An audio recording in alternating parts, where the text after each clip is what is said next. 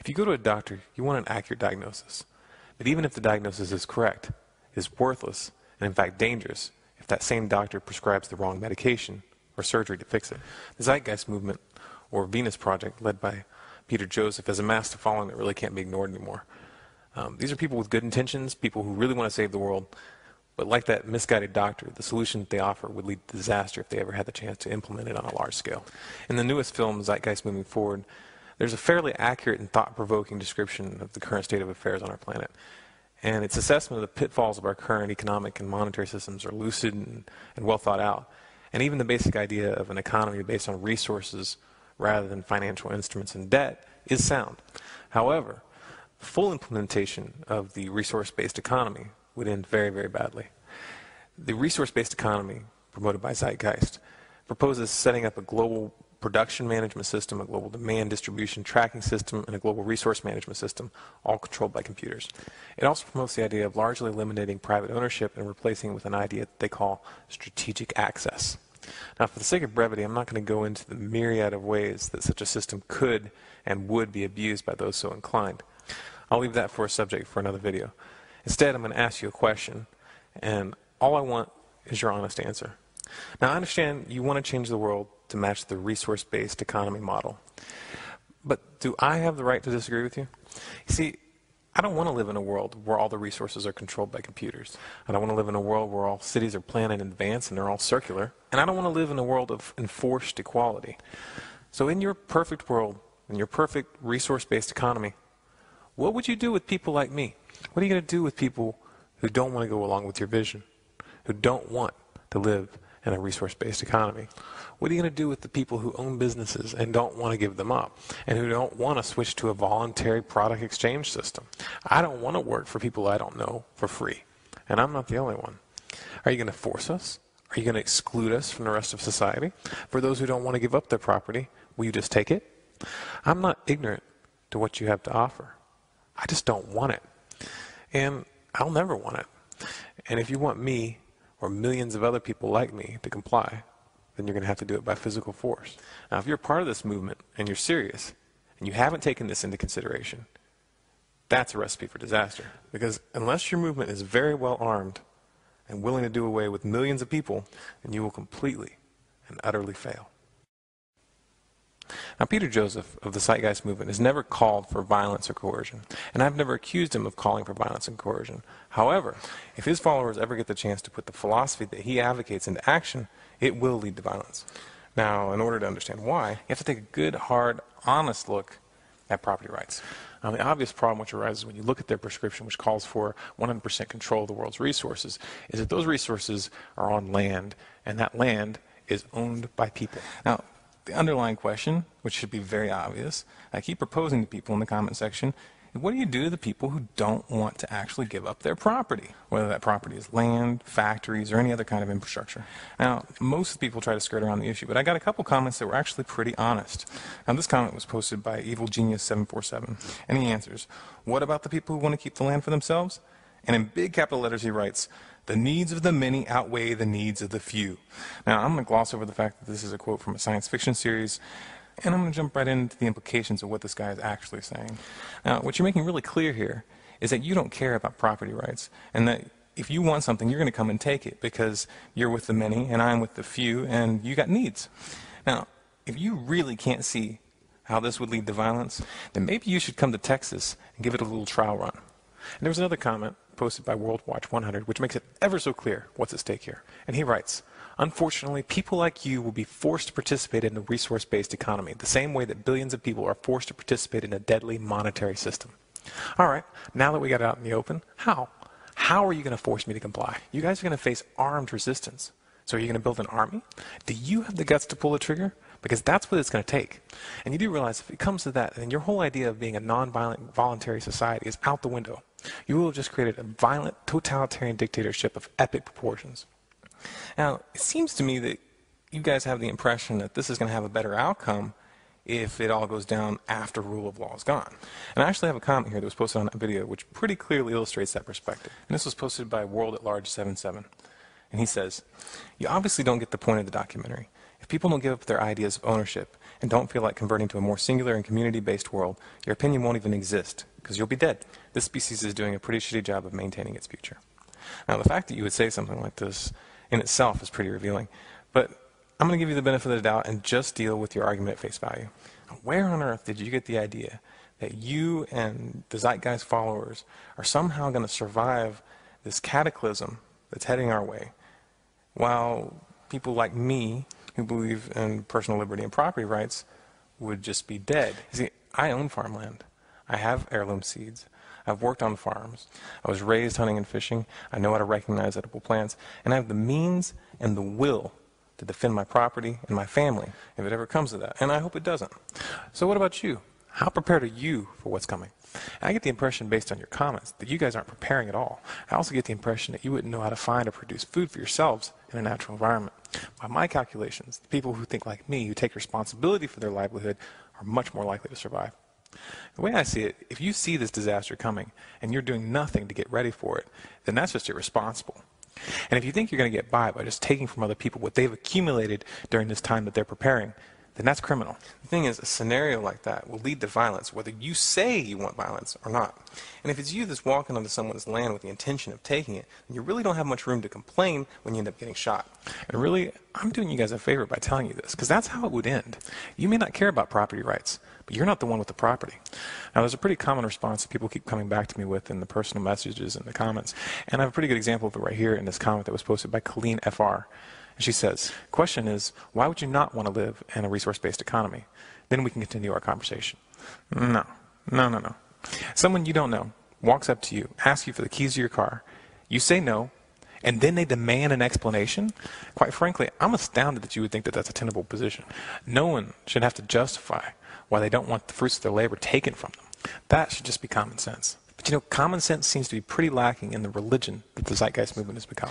Now let's just take a second and review the facts at hand and see how we got here. Fact number one, the resource-based economy calls for and requires 100% control of all the world's resources, production, and distribution. And all this would be run by some kind of supercomputer.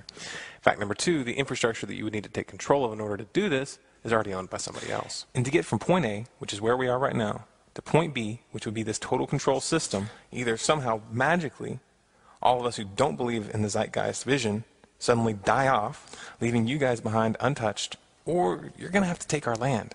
You're going to have to take our factories. You're going to have to take our mines and our farms, our stores, and even our equipment. And if you don't think that that's going to lead to violence, you're in for a very rude awakening. This is a video response and a challenge to Peter Joseph based on his reply to Stefan Molyneux. Both videos will be linked below, and any and all video responses will be accepted. Now, as I was listening to both sides of this debate, I was first allowing myself to be drawn into the details of each position. But then I took a step back, and I looked at it, and I realized that the key is not in what's being said, but rather in what's being left out. Peter Joseph's argument is delivered as a multiple-choice question. Either A, you support the current system and the paradigm which created it, or B, we move to his resource-based economy with everything that comes with it, including a computerized control grid which will dictate how every square inch of land and resource is utilized. Now, this is a clear example of a false dichotomy, also known as the false dilemma logical fallacy. It should be obvious to everyone that there's more than two choices. Now, just because you haven't heard someone propose the choice that you like is irrelevant. It is still intellectually dishonest and, in fact, dangerous to pretend that you have the one and only way. Now, we both agree that the current system is doomed. So let's not waste time defending a dead horse or accusing me of defending it. This system will most likely collapse in our lifetime. What's at stake is what will grow up or be instituted to replace the current system. My position is this. The system that you propose would not only fall short of the promises that it offers for those that are desperate for hope, but would in fact lead to an even darker and more oppressive system than the one we have right now. And I'm going to explain why. But before I do, I'm going to play a short clip just so we're clear where we're starting from. You know, you can always tell when someone's nervous about a particular subject by the way they color their responses, especially if they present ego and they start to use sarcasm, and it's a very revealing thing to show the insecurity of the individual. All right, those are your words. Now let's apply them to the following clip taken 2 hours and 12 minutes into the new Zeitgeist film. When we consider a resource-based economy, there are often a number of arguments that tend to come up with regard to the efficiency. Now hold on just a minute. Yes. I know what this is. This is called Marxism, buddy. Stalin killed 800 billion people because of ideas like this. My father died in the gulag. Hold on. Communist, fascist. You don't like America, you should just leave. All right, everybody just calm down. To the New World Order. To the New World Order. And as the irrationality of the audience grew, shocked and confused, suddenly the narrator suffered a fatal heart attack. And the seemingly communist propaganda film was no more.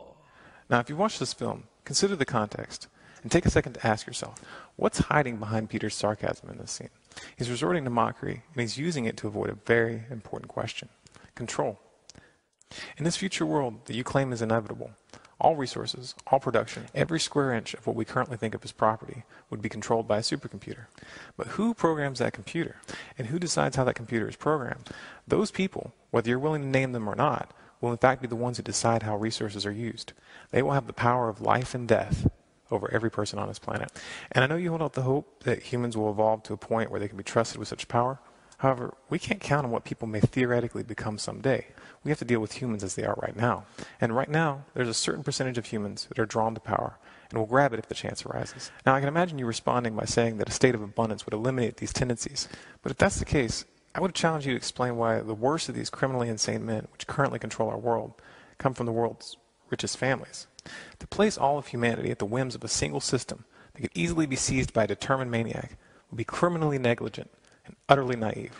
You cannot stand before us and honestly promise that another Hitler-type individual will never be born on this planet again. You cannot control every parent. You cannot control every childhood, and you will never eliminate anomalies. Moreover, such a system would be the equivalent of monoculture farming. Planting all your fields with only one type of crop reduces biodiversity, and in the process creates a very fragile system. Economies, just like ecosystems, are much less likely to collapse entirely if there's variety. There's also another nagging problem.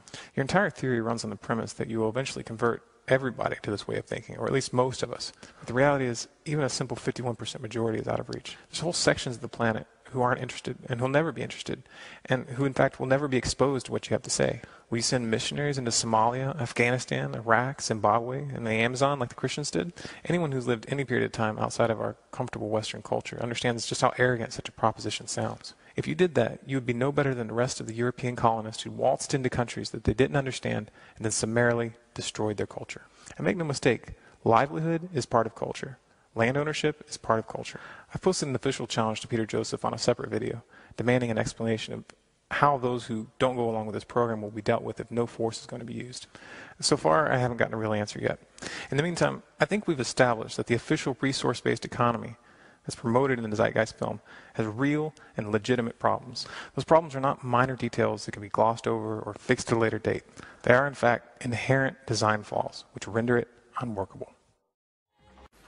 This is a response to the recent video released by the TZM official channel entitled RBE Concepts, Why We Are Not Building Cities. In their video, the TZM official channel spends some time going through a set of justifications for why they're not building cities or communities.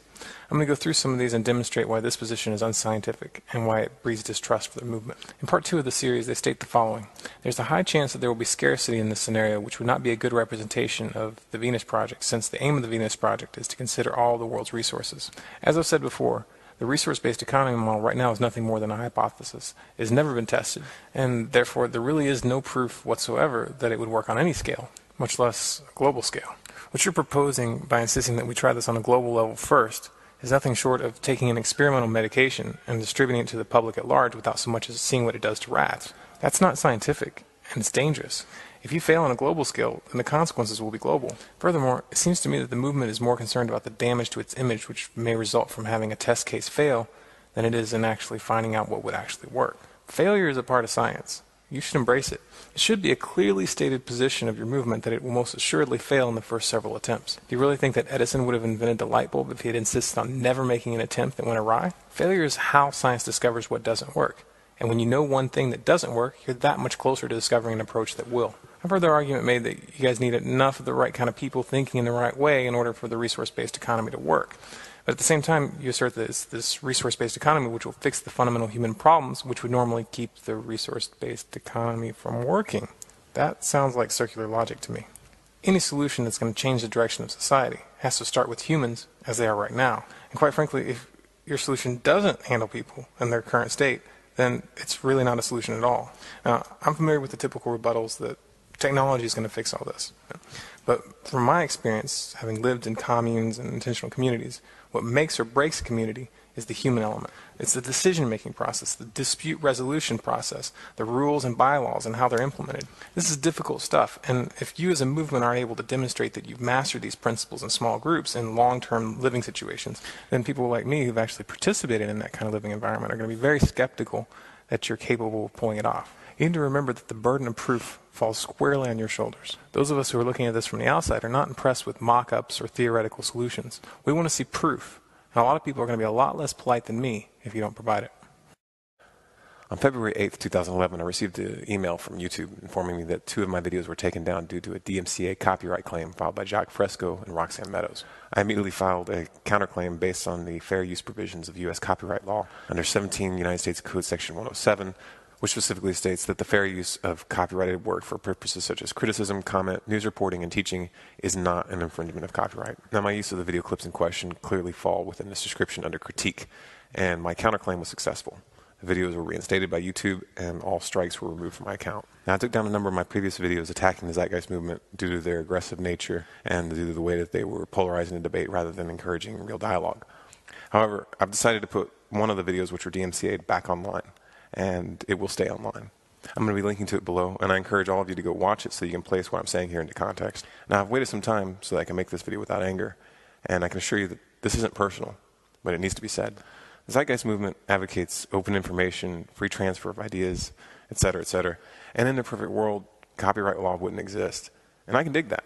However, if you decide to use the legal system to your benefit when you find it convenient, then you need to make sure that you're acting in accordance with the law. The practice of filing an unfounded DMCA claim in order to silence dissent is an abuse of the law. Roxanne Meadows, Jacques Fresco, and Peter Joseph need to come to terms with this, and they need to acknowledge it publicly. And once that's done, there needs to be an official policy shift within the movement to make sure that this doesn't ever happen again. Because regardless of whether you see yourselves as leaders or not, you guys are the most influential individuals in the movement. And this kind of behavior sets a very, very bad example for the other members. A lot of you probably noticed I took down my series of videos attacking the Zeitgeist movement. And rather than sending out individual answers to each person who's written me asking why, I've decided to go ahead and address this in a public format. Now, before you go jumping to conclusions about what I'm going to say halfway through, I really hope you hear me out and listen to this whole video before commenting or blowing me off. This is definitely not the kind of video that I enjoy making, but I feel it would be cowardly and unethical for me not to. I made a video a while back entitled Recipe for a New Dark Age, where I outlined what I felt was the most dangerous pattern of human society, the refusal to readjust one's perspective in the face of logic and evidence. You might want to watch that video as a point of reference and consider what I'm about to say as me voluntarily taking a dose of my own medicine. The first thing I'd like to qualify is that the concerns that I outlined in those videos regarding the Zeitgeist movement are genuine, and they remain concerns for me. I would also state that I still disagree on a number of key tenets within the group, and I do feel very strongly that the Zeitgeist movement needs to take these points into consideration, or there may be unwanted consequences. That said, I realized last night in the middle of what ended up being a 5-hour conversation with Neil Kiernan from V-Radio that the way that I approached the discussion with the movement was counterproductive and even dangerous. And when I say dangerous, I mean literally. I was looking through the comments on my videos, and this time looking at people who were on my side rather than just looking at my opponents. And I started to see people talking about going out and shooting Zeitgeist members or eradicating them before they had the chance to come to power. And I got this sinking feeling in my chest when I realized that I could be the inspiration for something like that. Any movement can be co-opted. The Tea Party is a standing example of this. And I do still see the possibility of the Zeitgeist movement being used by the real powers that be towards the implementation of the global government to be a real threat. However, if I want to bring awareness to these dangers, then it isn't very useful for me to turn the movement into an enemy, to polarize the population and reduce the discussion to a battle of wits, character attacks, and well-crafted mockery. By continuing down that route, I may have in fact participated in creating a new polarized paradigm similar to the current left-right paradigm, which is used to keep us divided right now, while the powers that be rob us all blind. We share a common enemy, and though we may never theoretically agree on specific ideas, if the movement can be held to testing principles on a small scale and adapting from the lessons learned, and I mean truly adapting as in radically changing course where evidence dictates, then I honestly feel that humanity might benefit from those experiments. There is one huge qualifier that I feel should be added here. The Zeitgeist movement would be well served by letting go of the idea that they're going to make all other ways of life obsolete, especially in regards to private property and money. The principle of coexisting strategies should be a core and foundational principle, because without it, the non-aggression principle is easily put into doubt. I can envision a society where microcurrencies and trade systems live alongside open source public systems. And as long as a society like that was tempered with a realistic approach to the way humans are right now, rather than just expecting them to be better than they are right now. That is to say, we don't eliminate the checks and balances which protect us if things go wrong. And among those checks and balances would be a clear understanding of the boundaries of private property and free choice and that kind of thing. Then I would actually probably be excited to see something like that tried, as long as it's done on a local level, not on a global level. Because from what I've seen, the larger human societies become, the more distant they become from the decision-making mechanisms. And as that distance increases, the possibility, in fact, the probability of corruption also increases. I do plan on continuing the discussion on how we as a society should rebuild after the upcoming collapse, but rather than attacking a specific movement or a group of people, I'm going to put my attention on specific ideas, specific principles that need to be taken into consideration. Now, I will never let someone else think for me or take on their ideology as if it were my own, and I hope you don't either. But it's foolish to discard entire blocks of ideas just because some of them need work. One thing I want to clarify is that my decision to take down these videos was not because of the DMCA claim filed by Jack Fresco, but actually in spite of it. I strongly believe that the use of DMCA copyright claims to get videos taken down is inappropriate. It's not the way to deal with debate. However, what I realize is that these are two separate issues. They have their responsibility on the way that they deal with copyright issues and free speech, but I have the responsibility to do what I think is right in regards to my videos. And that was a difficult conclusion to come to, but I think it's the only way to move forward in this kind of circumstance. Now, there's probably those of you who are going to unsubscribe because of this video, just as there are people who unsubscribed when I started making the videos attacking the Zeitgeist movement. That is, of course, your choice, but I hope you'll take this into consideration. If I were to refuse to shift my position when I feel in my heart that I've been going about things the wrong way, could I really be trusted? Even if I were to say exactly what you want to hear, if I walk away from my integrity, I would be nothing better than an ideological tool. And that's really not what I want.